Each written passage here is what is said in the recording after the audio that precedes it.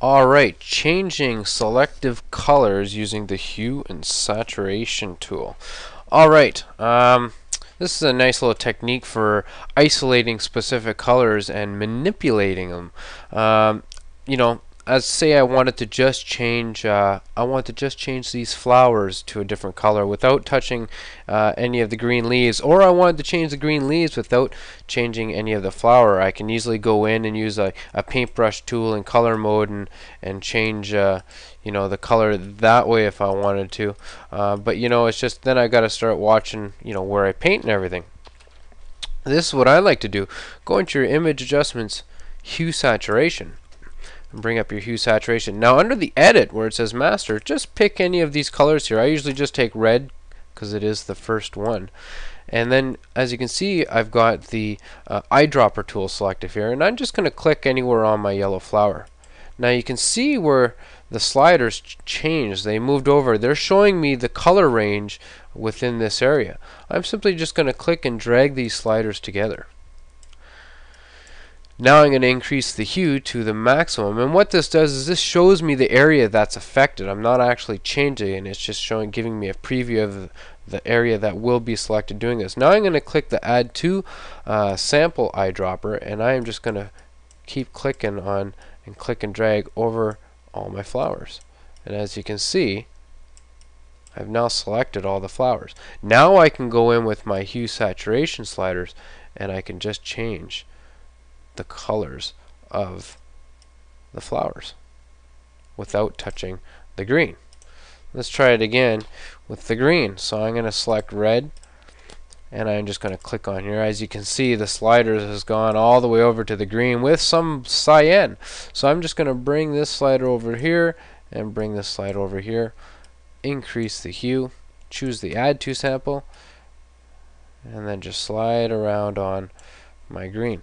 Now I can actually change the color of just the leaves. Let's try it on another image here. Let's try it on the. Let's just see if we can again make like a maybe a fall color with the leaves here and the grass. Let's change that all to say a nice orange. So again, my hue saturation, and I'm gonna pick on the leaves here. Let's bring the sliders together. Choose the add to sample. Oops, we forgot to increase the hue saturation. Look at that. And let's just change that to, let's just go just like that. Perfect. Now if I didn't want the grass to be changed at all, I can always just go into my history brush just before it and just bring back the original color. Just like that. Let's see if I can actually change the color of the cart.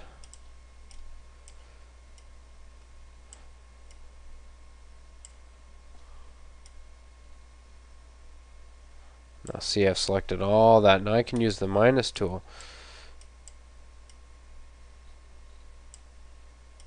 and just go on the faces. There we go.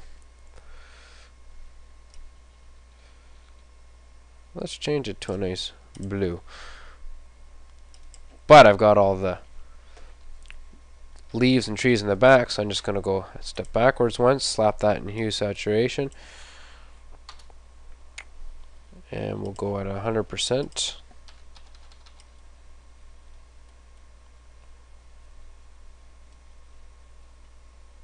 Cool. And let's try it one more time. We'll see if we can change the. Let's just change the green in the grass here. Bring this together. Let's make it nice and yellow, shall we? So I'm just going to select this here. Don't want your faces. There we go. And let's go with a. See if we can go with the yellow here. There we go. And once you start milling, it does get a little bit tricky, so we'll go ahead and step backwards.